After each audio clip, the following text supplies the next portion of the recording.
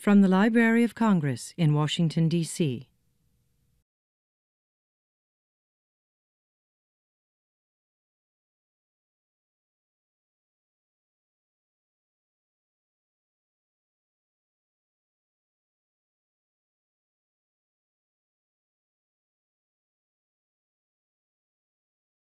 Well, good afternoon and welcome to the Library of Congress. I'm John Cole. I'm the director of the Center for the Book in the Library of Congress, which is the library's reading and literacy promotion arm. We're pleased to have you here today for a program about a librarian who had many special connections to the Library of Congress, but is better known for the kind of work that she did that you'll hear about from our speaker. The Center for the Book itself is involved in a number of promotion activities related to the library. We have a state network with affiliates in every state. We have reading promotion partners with groups with whom we have projects.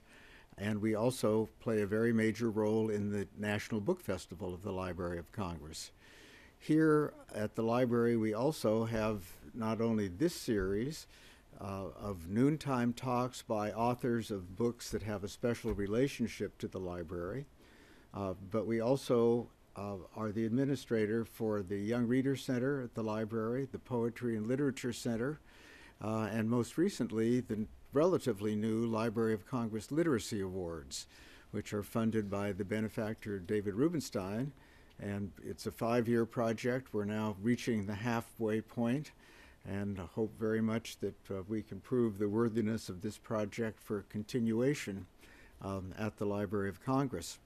The Books and Beyond talks are recorded and later put on the Library of Congress's website. So I do ask you to turn off all electronic items. I want to say a word about our co-sponsor, which is the Daniel A.P. Murray African American Culture Association of the Library of Congress.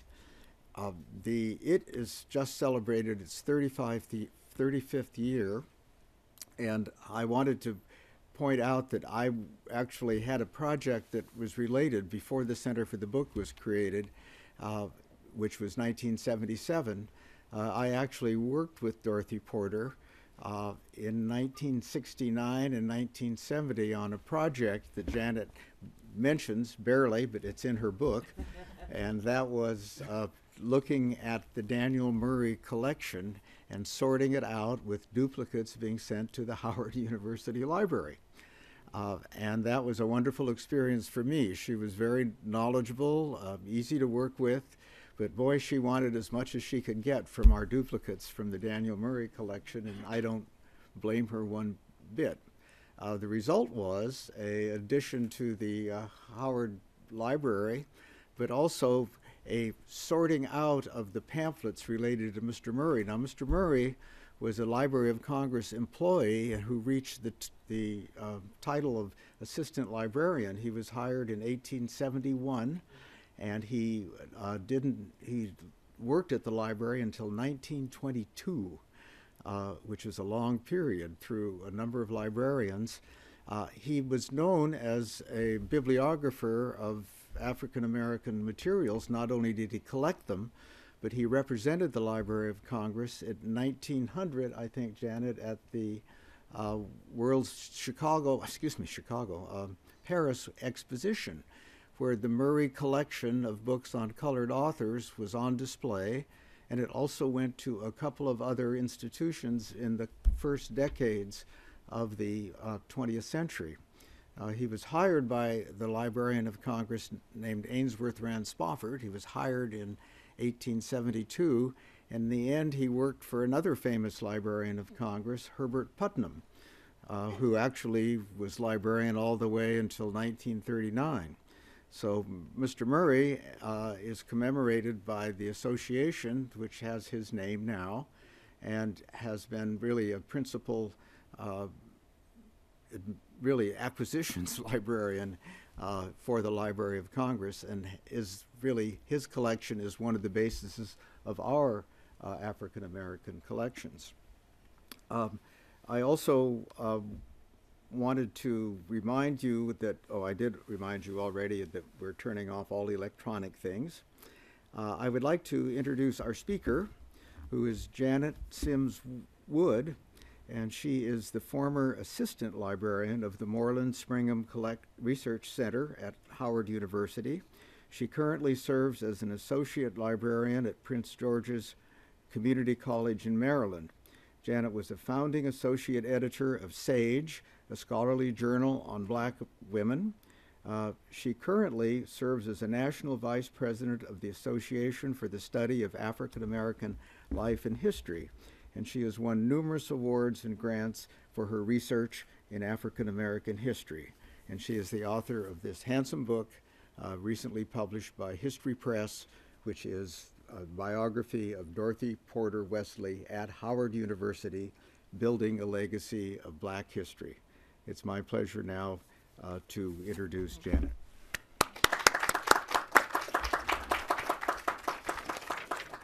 we go. Thank you, Dr. Cole.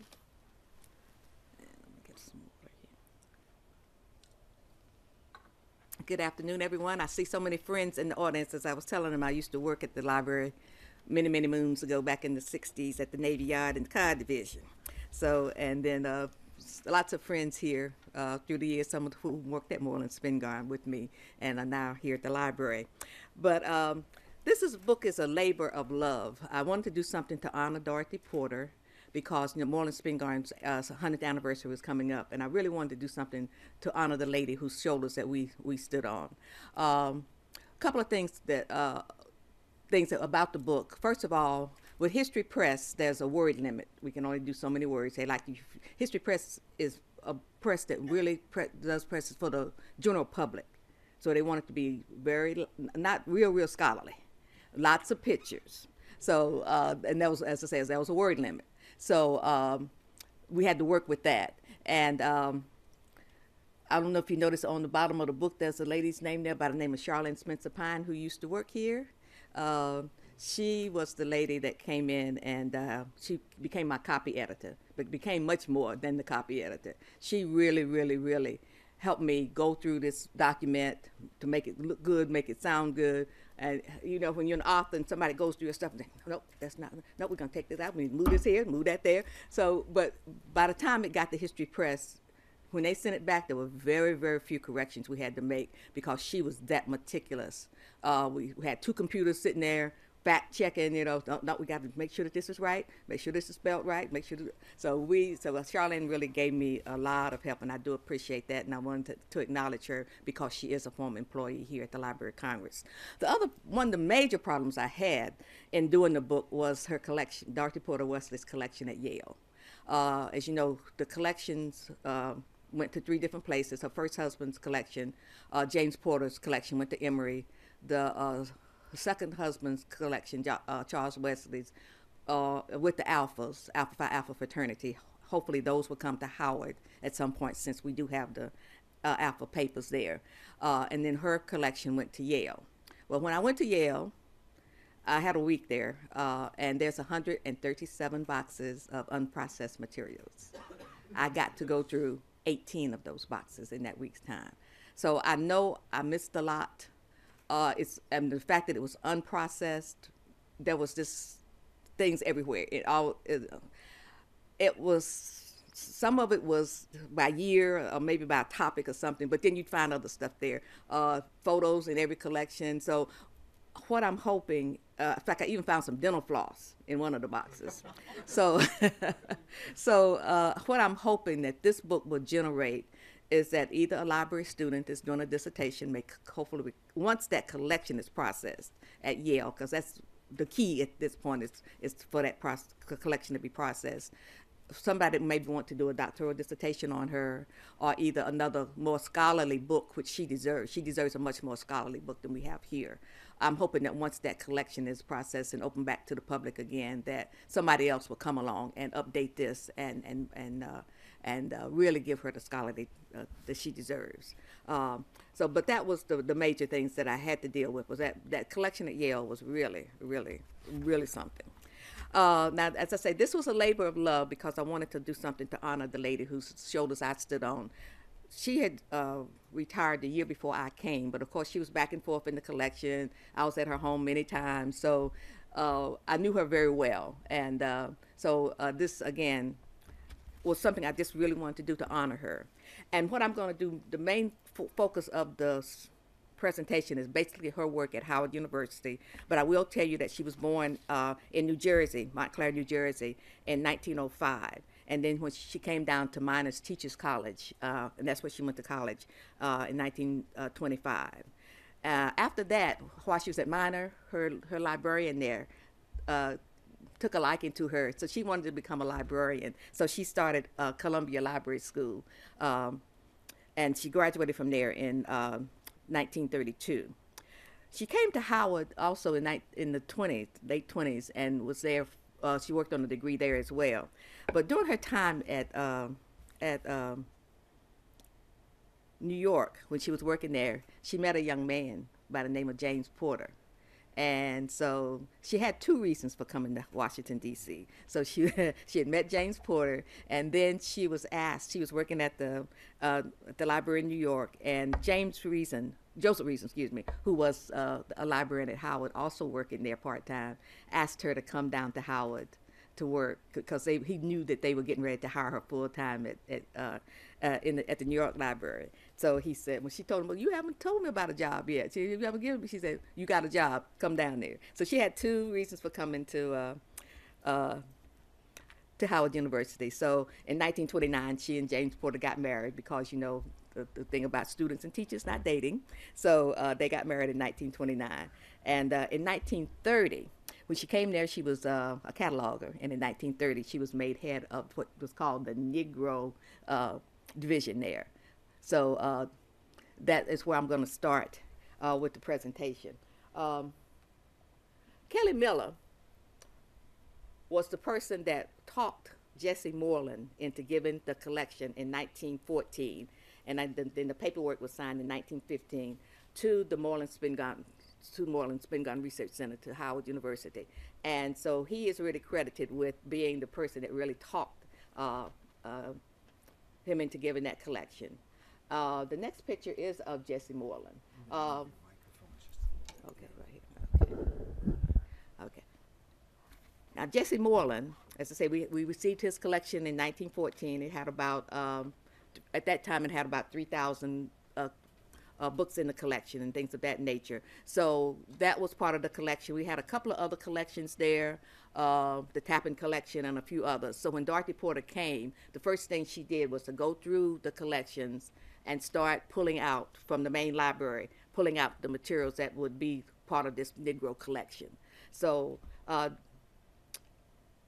Jesse Moorland's collection there. The next picture is of Mordecai Johnson, who was Howard University's first African-American president.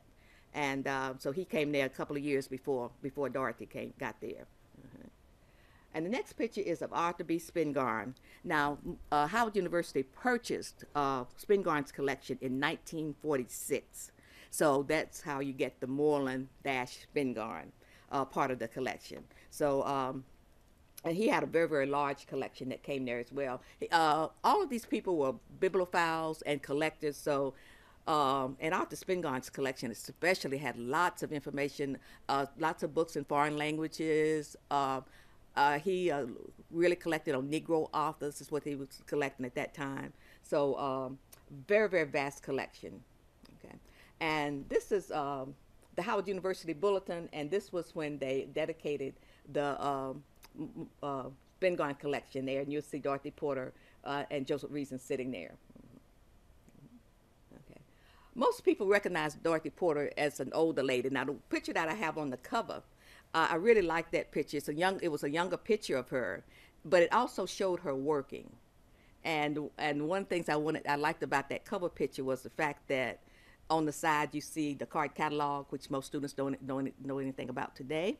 And so I wanted them to see that, you know, how we worked. I have 2 card catalogs in my house, but most students don't know about card catalogs now because almost everything is digitized, and not digitized, but you go through the internet to get to the collections, what's in each collection. So on the other side was, I don't know if you saw on the other side, on that picture, there's a dial-up telephone on the side, which again, a lot of our students don't know about. And there was an inkwell in front of her as well, which a lot of our students don't know about. So I wanted to show a picture of a time period that we could talk about and what was going on at that time period. But I really want to show her working, okay? Dorothy, this is one of her in the Spingarn collection, which is in the main reading room. The Spingarn collection is, if you go in the Moorland room, the Spingarn collection is right there in on that level. And then the Moorland collection is in the back and upstairs on the second floor. Mm-hmm. And this is Dorothy Porter working in the stacks. And that's where you usually found her, because somebody was always coming in asking for information. And she was very, very helpful to people. She helped many scholars that came there. She helped the students. One of the things that she did to help the students at Howard was that she sent reading lists out to the instructors like Benjamin Brawley, Elaine Locke, so that they would know what she had received in their sections, so that they could send their students over to do research. So, and then of course, as her name got to be known, and scholars came from all over the world to help her. And this is her again in the reading room, helping a student, and you will see Jesse Moorland's picture over the fireplace. Again, as I was saying, she helped so many people. These were some young girls that came from New Guinea. They came to study English in Washington, D.C. So she was instrumental in helping them get housing, making sure that they were fed, and making sure that that everything was going right for them. So again, that's what she did. She made an effort to make sure that she helped people. In the 1970s, Ford Foundation started giving out a lot of grant money to institutions. So this is a group of Black history specialists. Most of them were Black history chairs. You see Dorothy Porter there and a few others. They went out to a conference in Aspen, Colorado, because they were getting ready to start writing grants to try to get collections. One of the librarians told me that although, you know, like many of the colleges, especially the smaller schools, did not have grant offices, so the folk that didn't know how to write grants, the librarians and the teachers that didn't know how to write those grants that could get them funded, what they would do, they would have the smaller schools send their grant application to them first.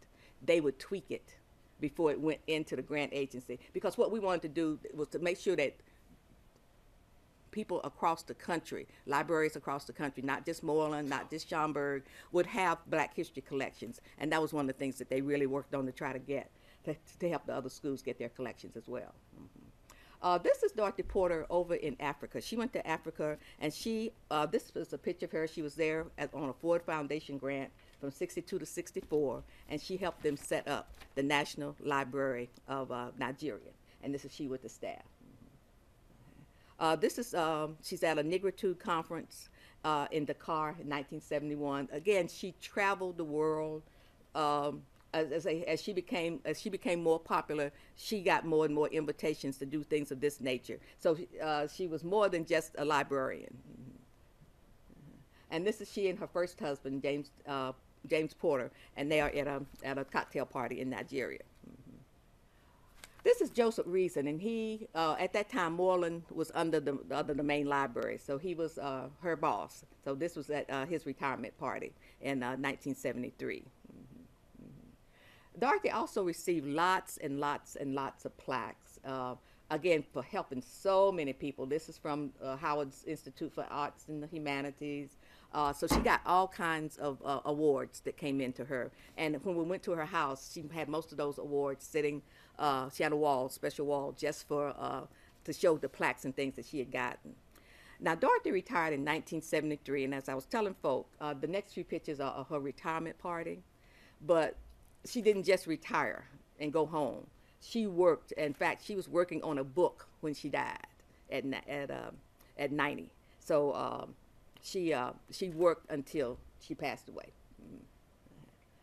These are some of the pictures at Howard from her retirement party. I'm going to go through these fairly fast so that we'll have a little time for questions and answers. Okay. And when Dorothy retired, the main reading room was also named the Dorothy P.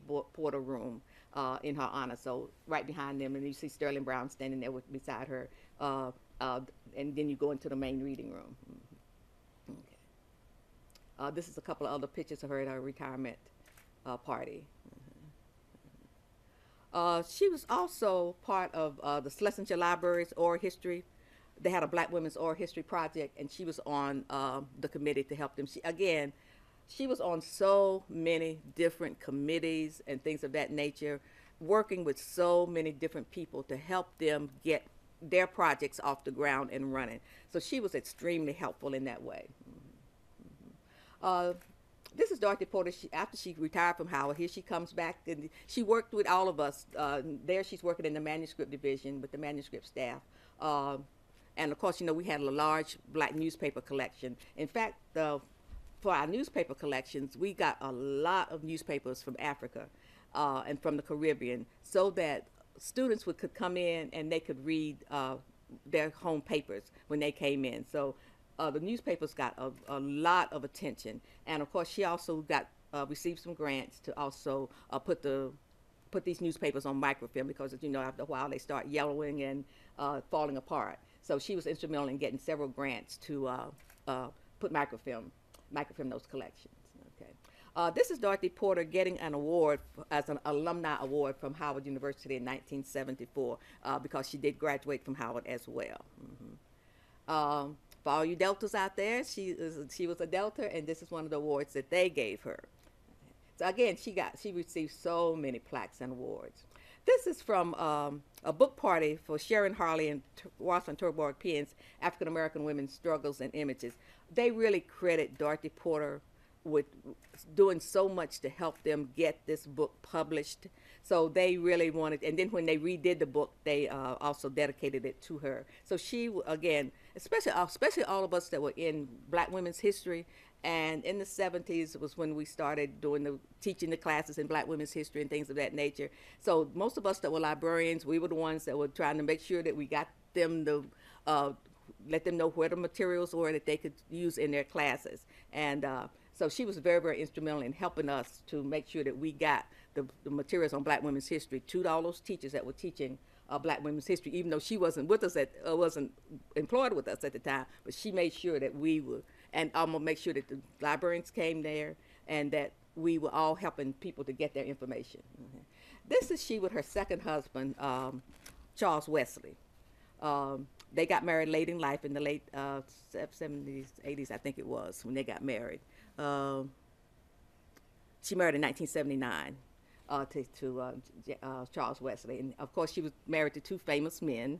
So James Porter, who ended up being chair at Howard, and Charles Wesley was president of two different Black universities, and he was a Mason.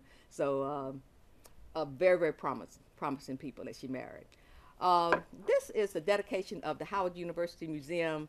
On the far end of when you go into the library, on that left-hand side all the way down to the end, is the Howard University Museum. The person that was instrumental in starting that action, again, was Kelly Miller. He wanted to set up, he was writing letters all over the place to people trying to set up a Howard University Black History Museum. And of course, he died before that came to being, and it did not come to fruition until 1979, but it was his dream for a National Negro Library and Museum. So this is she with President James Cheek, opening up the museum, cutting the ribbon. Mm-hmm. And this is she on the inside. Now, what the museum did, we had lots of different artifacts and things. So, we had the book collection there, but you can't put the artifacts and things that we got, like we had Frederick Douglass's eyeglasses and skull caps, for instance. We had African gold weights. So we had sculpture pieces. So we wanted to show some of those pieces that were part of the collection as well.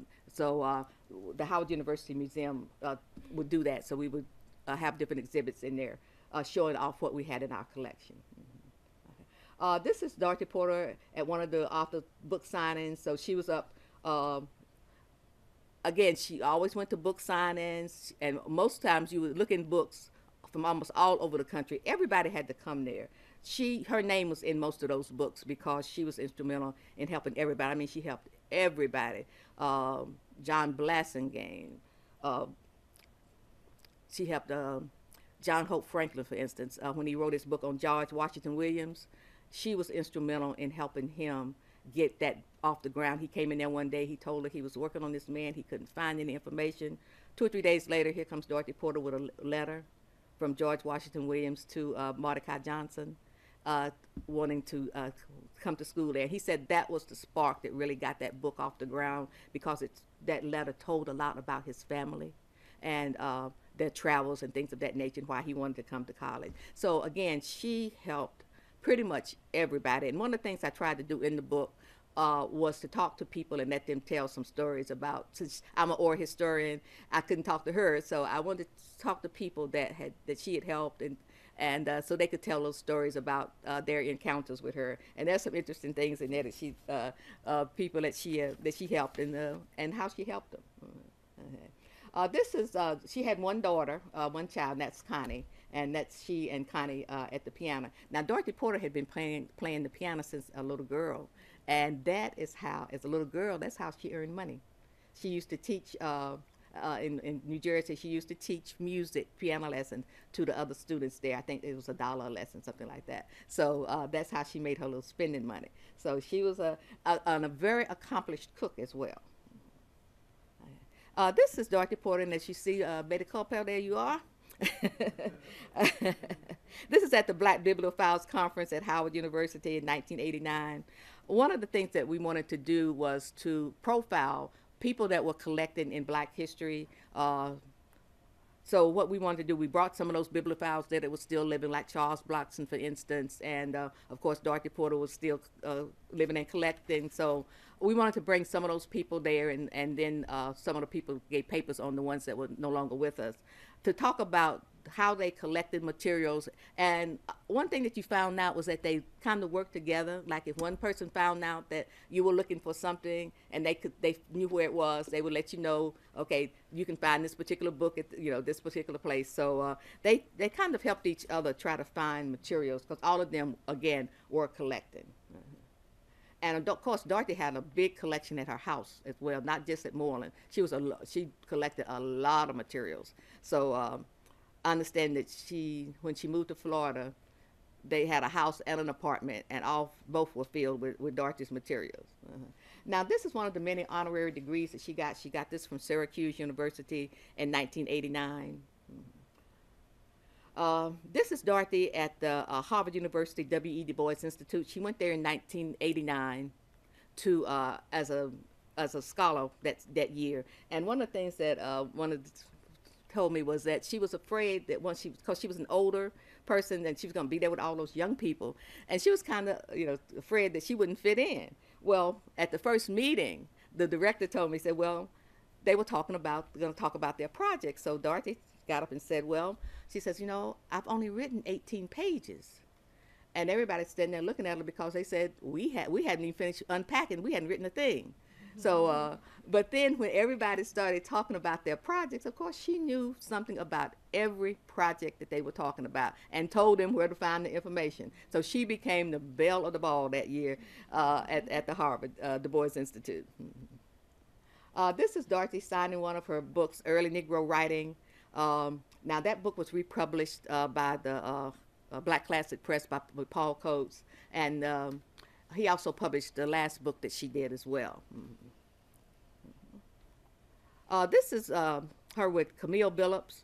Because her husband was an artist, she also had lots of friends that were artists. So Camille had her to come up and do a presentation at the Hatch Billups Gallery in New York. So again, Dorothy Porter traveled all over the place. She knew pretty much everybody. So again, if you were doing research in Black history, you absolutely had to come to Moorland-Spingarn. You almost did not have a choice in that matter. So again, she knew everybody. The next few pictures are, we started having what we call a Dorothy Porter Wesley lecture series. And what Thomas Battle wanted to do was to bring librarians in from across the country every year to talk about the field that they were in. And one of the things he said was that all of them gave Dorothy Porter Wesley credit, because she had been instrumental in helping all of them get their materials and get the jobs that they had, because she would write reference letters for you and things of that nature. Okay, and that's she and her daughter and son-in-law in the audience at one of the programs. This one here, I need to move this around a little bit. This was at Mordecai Johnson's 100th anniversary dedication, and she appeared on that as well. Again, she was on almost all panels and things of that nature dealing with Black history. If you named it, she was pretty much there.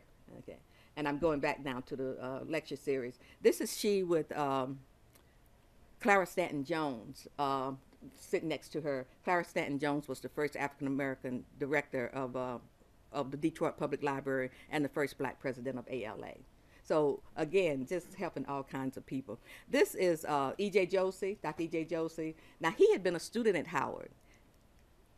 He told me, he has said in one of his letters that she was instrumental in him going to library school. And then E.J. Josie went on to do the Black Caucus of the American Library Association.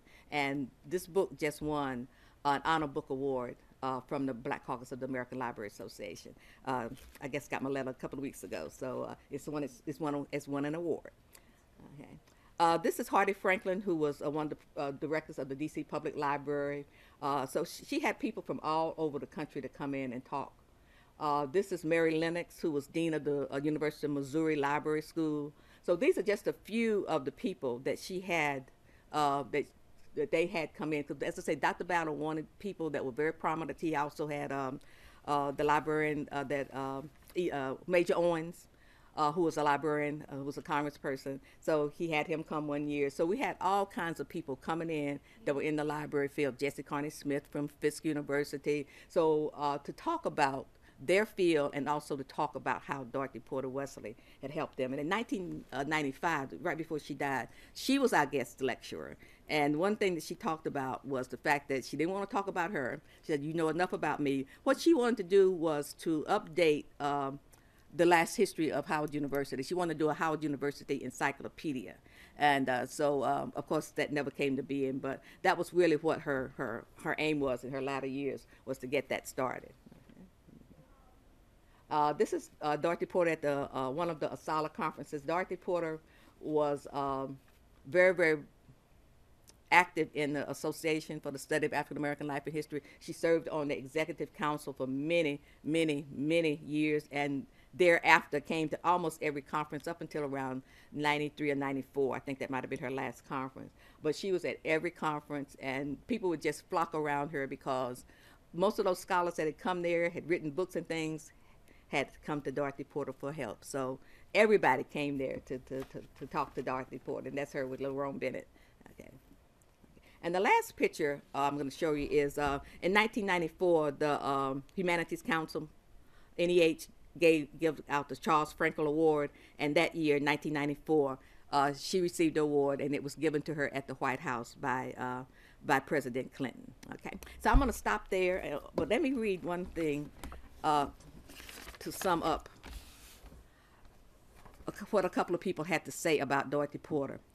Thomas Battle, of course, who's the retired director of Moorland-Spingarn, said, Thomas Battle, commenting on Porter's influence on the staff, said, quote, "To MSRC staff, the patron was not just a patron. There was so much shared interest. There was always a staff member interested in the subject area of a visiting patron. Staff didn't just not point the patron to a book, but became a part of their research. Dorothy advised the patron by sharing her own intellect, and this continued on with the staff that came after her." And honoring her contribution, Thomas Battle said, "Those of us who know how difficult the task is of documenting a people's history realize and appreciate the extraordinary success Dorothy Porter Wesley achieved in times far more difficult than those we face today. She built a house, and we are its caretakers, we are trying our best to deserve the wonderful legacy she left for us and future generations."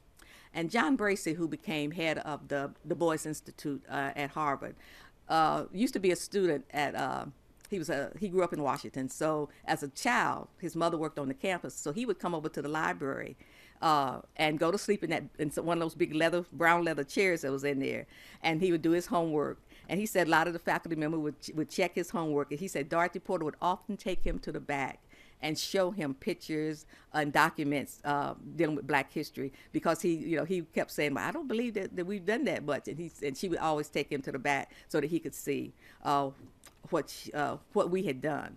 So, and he says that, and I think he mainly expresses it best about her work and about us and about her support for people's projects. He says, Dorothy Porter, without much deserved support, financial or institutional, but with much love, insight, and energy, nurtured, maintained, and expanded one of the world's greatest collections of manuscripts and print materials on the African American experience. We, as scholars and guardians of that experience, owe Dorothy Porter a debt we can never fully repay.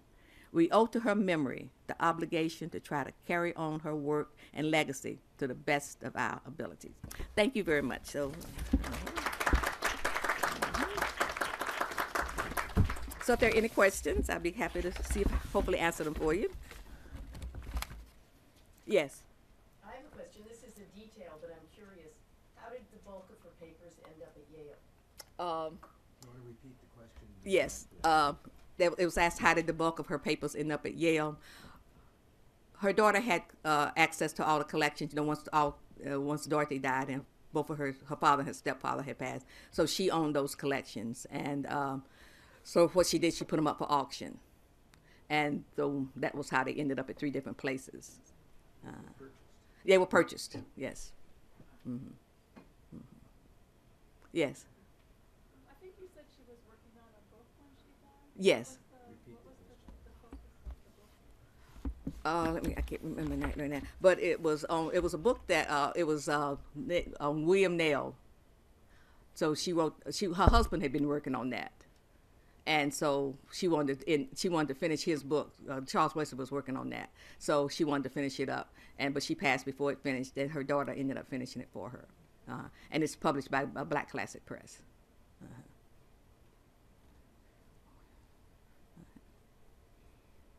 Okay. Do you want to say a word or two about her personality and how she was so successful? Or? Yes, I can.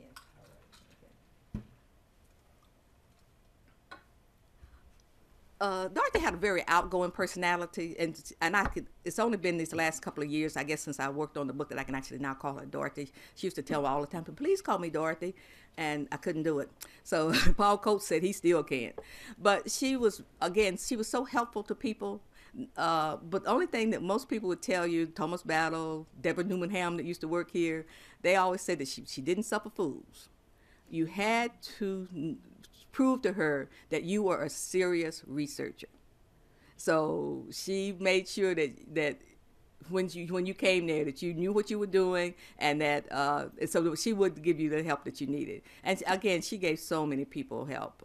One lady told me that she was working on a project, and Dorothy Porter called her one day and said, this government agency is going to call you. And she said, now, since you're doing research, I'm going to tell you one thing. You don't have to tell them everything. Save something for your book. And she said that was the best advice that a young scholar could have received, because she was going to tell them everything. But she said, no, you save some of it for your book. And the same lady also told me that she came down to Washington and as I say, Dorothy Porter had so much materials at her own house. So she invited her over to the house to look at some materials on some 19th century Black women that she had. And she said, Dorothy kept going, but she said, oh, I have something under the bed upstairs. And she run and grab that. And she said that later on in the afternoon, Dorothy came and told her, she said, Charles and I are getting ready to have dinner. Would you like to join us? And she said, well, I was in researcher heaven. And she said, I was leaving the next day. She said, I wanted to get as much done as I could. So I apologized and said, no. And she said, so Dorothy left the room. And she said, all of a sudden she got this, she saw a swipe from her parents who had long ago passed away. Said, daughter, you don't do things like that. If someone invites you to dinner, you go. So the next time when Dorothy came back and said, Charles and I are getting ready to have dinner now, she said, would you like to join us? She says, yes, ma'am. but that was just the way she was. She was just outgoing and an excellent cook. Excellent cook. I've been to her house. We had a lady down from the Schomburg Library came down for, I used to do a program called at homes, and we would invite people in to talk about their lives. And of course, Dorothy was the one that helped us get those people there, and I think she might have paid their way there because we couldn't pay them. So we had a lady that came in, and so Dorothy invited us to her house for dinner, and Lord have mercy, you talking about a scrumptious meal. Dorothy was a good, and they tell me she could sew. So she was a good homemaker as well as an excellent librarian and professional woman. She had lots of different skills. So just someone that I admire very, very deeply. And again, this was a labor of love. And it's, on the back of the book, you'll see that also she was known as the shopping bag lady. And of course, the story goes that whenever the undertaker was taking a body out of the house, she was going in, as they were coming out, she was going in with her shopping bags to get the materials. So and that was one of her staff that said that. So I'm thinking it's probably true. She did get a lot of materials. Dorothy, and she knew about the things like posters and things people didn't think were important, other than the books. She knew that those kinds of things would be important as well. So she collected all kinds of materials like that for the collection. So that, again, is why a lot of people come there, because of the fact that not just the printed information, but also the ephemeral information that's there that they can look at as well. So she was an excellent curator and librarian, yes. Did you, in your research, get a sense of how she saw sort of the collection of African American history and Africana studies, how she saw it playing into empowerment and activism? Did you get a sense of, like, because certainly her interest went beyond collecting. She saw this material as necessary for empowering Black people. Mm-hmm. So could you say something about, was she a Pan-Africanist? Did she believe, was she more on the left in terms of protest politics? Just some sense of how does this material get activated in the Black experience? Well, I don't know. But one thing she does, she was a member of the African Studies Association, so she did do a lot in African history materials and things of that nature. She encouraged you. She didn't come out, I can't say if she's left or right, but she was very activist, and she encouraged people to protest and to be active in whatever it was they were doing. So she wanted you to succeed, and she wanted to see us succeed. So she was definitely a part of all of that. She's not actually in the forefront as much, but she was actually there. She did more, I think, encouraging, and her thing was to get you the information. And that's basically what we as librarians do. We're the information people. So we make the information accessible to you so that you can go on and do what it is you need to do.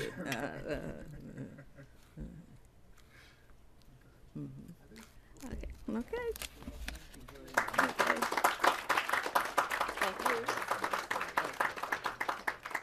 Let me speak for just a second. Okay. Well, one of the thoughts I had was what she would think of the new African American Museum that's finally being built, because it seems to me that in many ways she really was kind of the bibliographic librarian kind of piece of that history, promotion of the history of African Americans, and would get great pride and probably been behind in some ways of this library. I know a little bit about it. I know that when that museum opens for the very first time, the Smithsonian Libraries has a library in every one of the museums, but they don't normally advertise it as being open to the public. And this is, the plan now is for that museum library to be announced as being open to the public, which, you know, is again kind of a step forward and something that I'm sure she would have encouraged if she were involved in that. Well, I would like, Janet, to commend you on a couple of things. One is, I'm glad to know that Yale has huge backlogs of unprocessed materials. And plus, they are closing, I think, 15 to 16, I guess, to process, hopefully process some of those collections. So they do have a backlog. Secondly, I like what you did in the book by talking about an important, I mean, you are gathering together a lot of material for future work. And I went through the lists in the back, and I came up with several names of people I know and that I remembered. One is Hiram Davis. I don't know how many people here remember Hiram. Fern does, who came out to speak at Howard. He worked at the Library of Congress for a number of years. Briefly, well, actually it was about 3 years, but he came from Michigan State. But secondly, the idea that your book is really a step towards a larger biography of Dorothy, which you talk about. Now, are you interested in doing that biography? I think it's better for somebody younger. And, hey, I always say somebody needs tenure. Well, there's a Dorothy Porter trait that you share with Dorothy. Yes. But thank you so much. There is going to be a book signing out in the foyer outside. But just to help remember your day here, I'd like to present you with, as a book person, one book person to another, the Center for the Book Super Deluxe Book Bag. This has wooden handles, and this is made of burlap. So this doesn't go to everybody. He must know that I collect bags. I guess as most librarians do. Thank you so very much. Thank you so much. Thank you. Let's give her a final round of applause and meet out back. Okay. Thanks a lot. This has been a presentation of the Library of Congress. Visit us at loc.gov.